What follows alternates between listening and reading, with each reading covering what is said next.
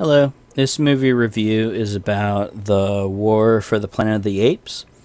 I just wanted to go over the basic gist of how I felt about it and give it a rating. And that's basically all these videos are about.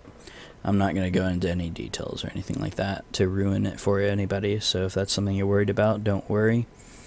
Overall, I would say that War of the Planet of the Apes, I would give it's a tie between a 6 and a 7. It's about halfway in between. I would say that it was worth the watch, worth the money, worth the time. I enjoyed it. And I think that the kind of movies that you do enjoy might affect whether you like it more or less.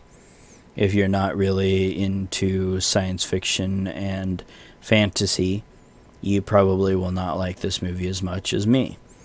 With that being said, even if you aren't, it does have a pretty steady stream of action as well as character development. And I think that you would at least deem that it is an okay movie. I don't think that people that aren't into those genres would say it's a bad movie, unless they're just closed-minded to the idea of it. So yeah, that's basically all I gotta say about it. I would definitely watch the first two because it gives a lot of plot towards this one. And it is a trilogy, so it's meant to be watched in order. If you haven't watched the first two, I would recommend watching them first. Anyway, thank you for tuning in, and next time.